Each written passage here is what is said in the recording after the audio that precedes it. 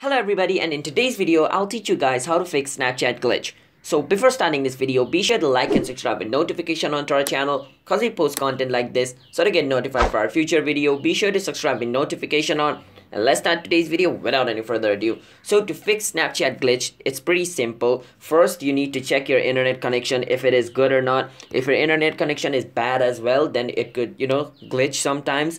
But if your internet connection is good and it's still glitching, then the second thing you can do is go to your Play Store or App Store and check if there's a new update for Snapchat.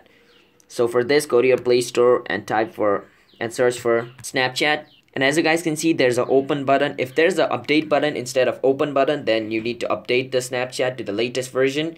And if it still doesn't fixes the problem, then the second thing you can do is reset Snapchat. So for that, we are gonna offload Snapchat. Now remember, my Android is different.